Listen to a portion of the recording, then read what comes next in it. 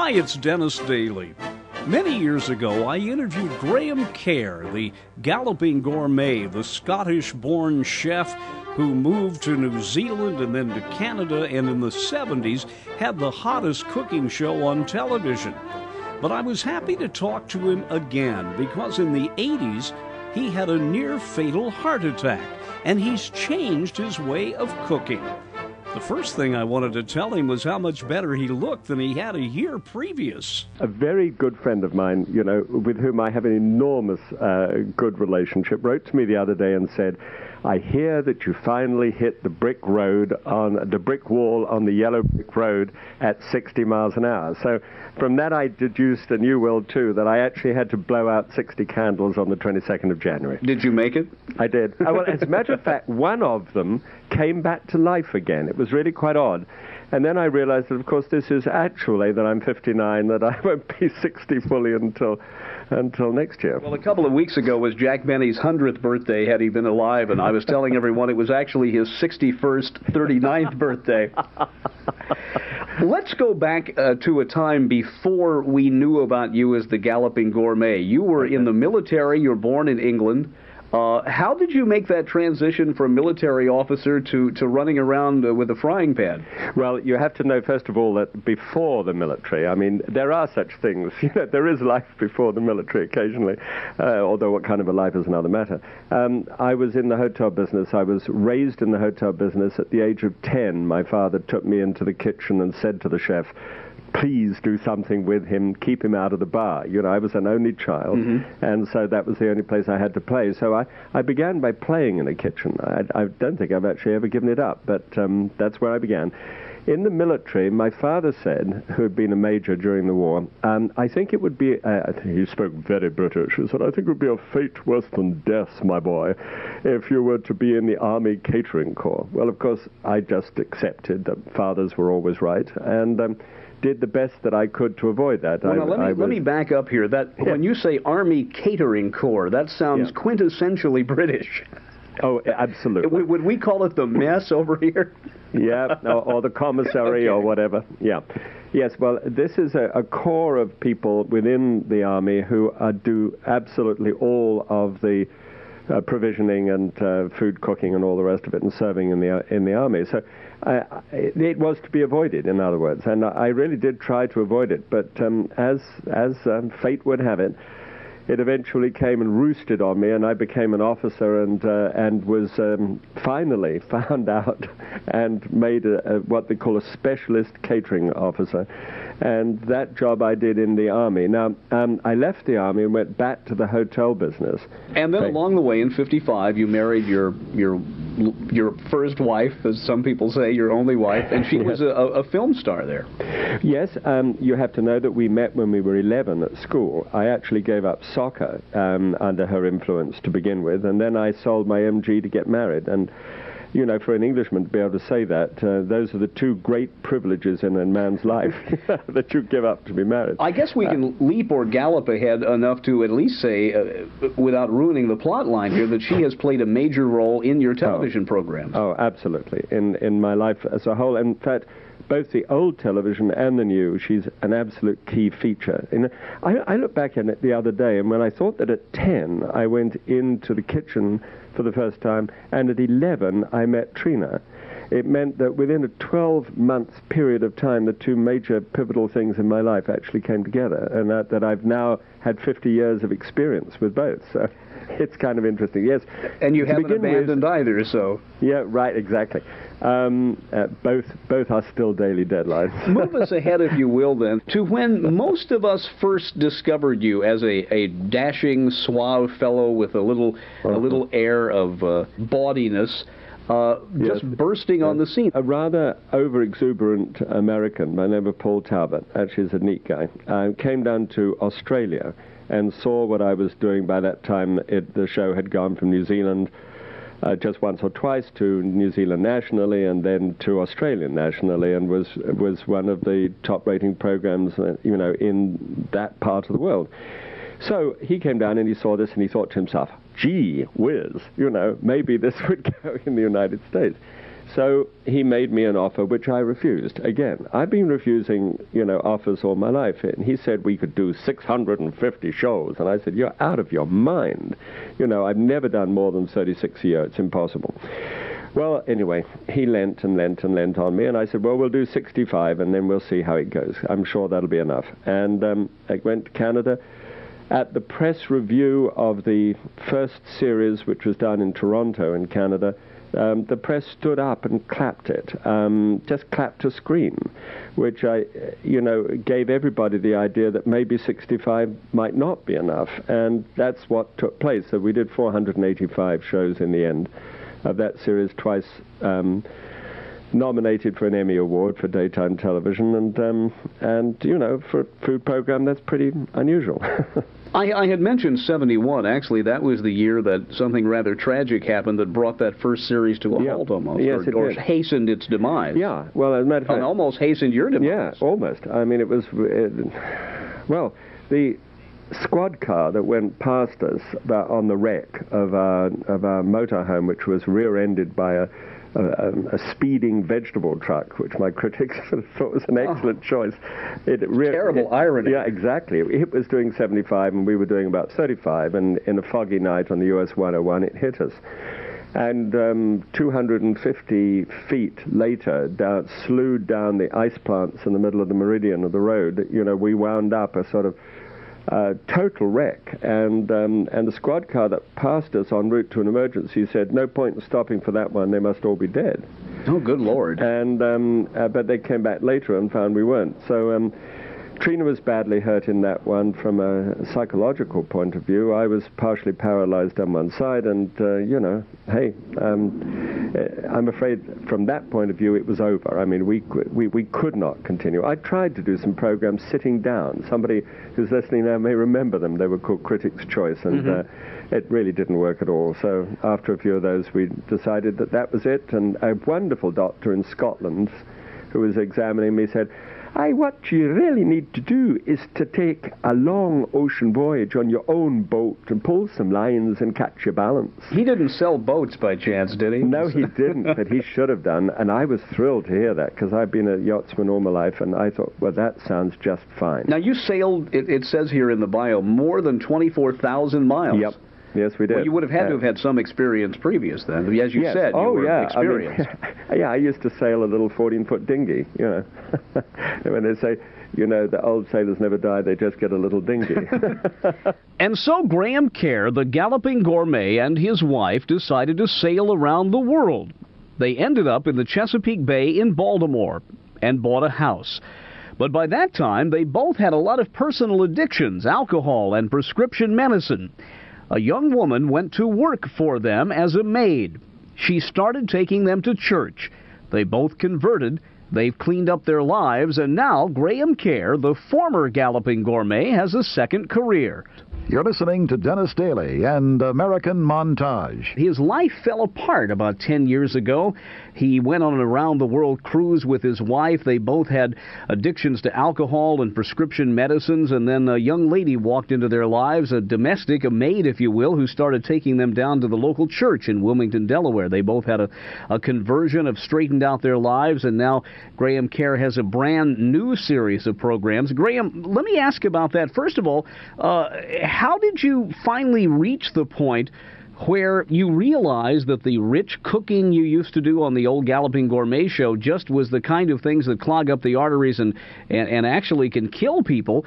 And how did you, I guess it was a kind of conversion you had yourself to go from the old school of cooking to the new school of cooking? Well, fine. Let me answer that in the reverse order. It got my attention on the boat when we had a very rich dinner ashore, went back on board, and there was a storm. And I got to feel very seasick. I wasn't actually seasick, but so did everybody else on board. And we looked at each other and said, we can't eat like that, like we ate last night, and sit in a boat in a storm. It just is impossible. Maybe we've all been subclinically sick when we go to bed with a full stomach of rich food, and we don't feel too good the next morning, but hey, you know, we didn't feel seasick. And we would have done if we'd been on a boat. So what we decided to do was to remove the fat and quite a bit of the salt, the alcohol and things like that from our diet, not altogether, but really scaled it down, and found a wonderful way to live. So that was point number one.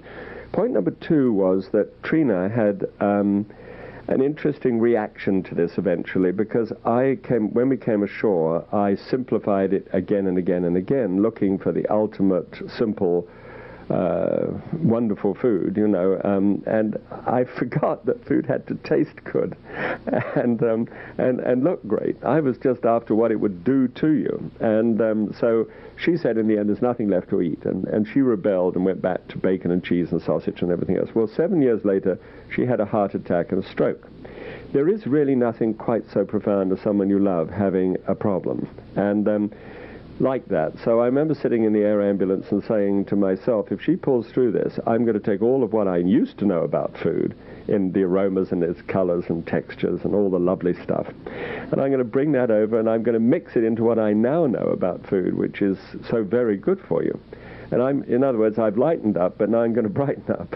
And so she did pull through, okay. And so I've been on this new track now for 7 years, and I must tell you that I now, this is awful I have to say to you, Dennis, but I think perhaps I am now the world leader in this field, just because I'm one of these 110% people, and I suppose because, you know, I've been a long time in the kitchen, 50 years, and of that, 30 years of that learning how to do it rich, and 20 years learning how to do it lighter.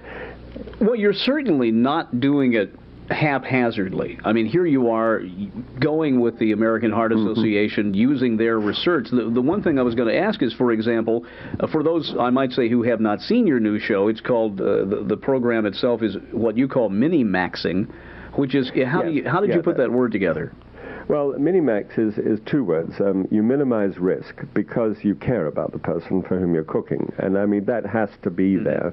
Otherwise, there's no point to you wanting to get involved in the first place.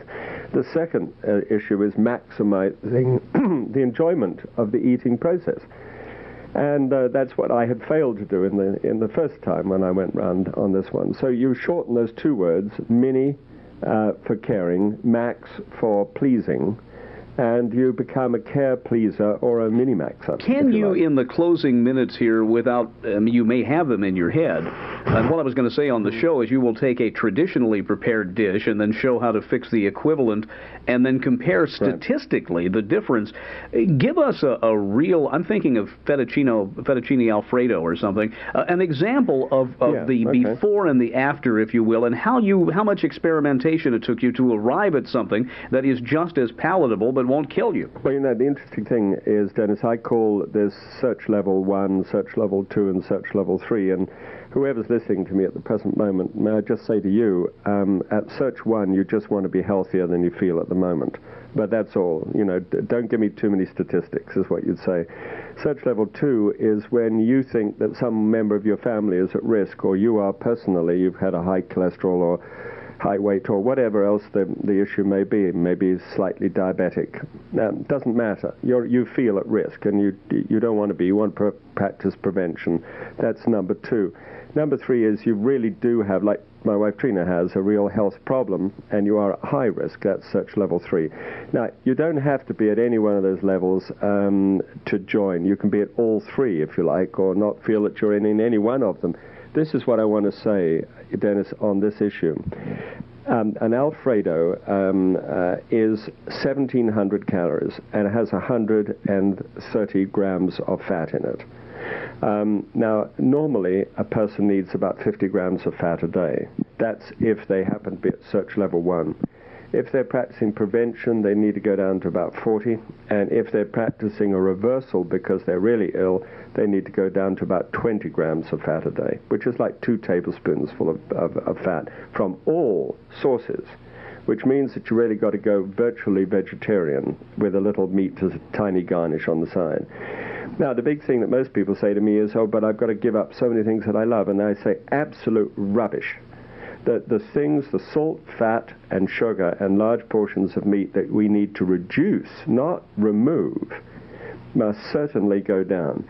But look at all the aromas and colors and textures that you can have from herbs and spices and vegetables and fruits, and all the vinegars and everything all over the world that are suitable for enhancing that food. So all I do is I dial it back a couple of notches in risk in the salt, fat, sugar, and large portion of meat, and I dial it up in the aromas, colors, and textures. You know, there seems to be a hidden good thing here also. The most common thing you hear people say is, what am I going to cook tonight? I mean, I've cooked the same thing over and over again. Isn't the excitement of searching and being a cook where you're looking through other people's recipes and buying books such as yourself, isn't that, in a way, a wonderful way to get out of your rut? Oh, if I tell you that the average woman in her lifetime, if she is average and at home, which doesn't make her average, of course, but, you know, there are 47,800 meals that she would prepare. She's likely to only have 10 that she repeats frequently. That is boring. Like my mother in pot roast. Okay, but it is delicious, isn't it? About the first 100 times. Yeah, and you love it. Yes. Now, the big thing that all I say is I'm not asking you to throw away the pot roast, but just to dial it back a little bit and start putting some other things into it that you also like. Now, when you start doing that kind of thing, you are wide open. It isn't anymore a recipe. It's really a relationship to the food that you like and to the people that you love. Graham, I could ask you about a million questions, but we're running out of time. I guess, let me ask you to redefine the name of the program, where we can see it, the latest book you have out, and then I have one final question for you. Okay. Well, if I redefine the latest book that I've got out is Creative Choices, and it's really just a simple question of what I've said there. It allows you, as an individual, to go through 98 different foods and check off the ones that you like, cross out the ones you don't like, and put a query against those that you have never eaten. And then think of dialing back a little bit the amount of salt, fat, and sugar and the large portion of meat, and start moving these favorite foods of yours into that recipe. And lo and behold, you become a creative, interesting cook yourself, and you change your own lifestyle. That's the only way I know that it can succeed in the long term. So that's the first answer to it, and I forget the second. Oh, you had a final question for me? I had a final question. What percentage of the people in the English-speaking world mispronounce your last name? Almost everybody. There's Deborah Kerr, Bill Kerr, the comedian, and Graham Kerr, me. I'm a Scot, and the other two are English and Irish. And that's the reason, that's how we tell each other apart. But at the present moment, we're all getting on very well with each other. Well, some part of the Irish don't, but there we are. We're doing okay. In the early days, we used to kill people who called us by that wrong pronunciation. And with some of those recipes you had in the 60s, that was the case. Exactly, yes, that was me getting my own back. Graham Kerr, I want to thank you for taking the time to join us. I really enjoy watching your show, and for those of us who aren't 18 anymore and realize that we just can't digest as many Big Macs as we used to, it's really wonderful the way you analytically compare all the portions and all the component parts that go into food. I look forward to seeing your next program. Thank you. The next one is going to be going to people like you who have communicated with me that they've been trying this new idea and have come up with some exciting ideas. What I've been doing in this next series is actually cooking their dishes. So it's like that. You can be famous for 15 minutes. You know? So it's I'm having a wonderful time cooking in other people's heads, with other people's experiences. Graham, thank you for joining us. Bless you, Dennis. Graham Kerr, the Galloping Gourmet, who has changed his way of cooking. I'm Dennis Davis.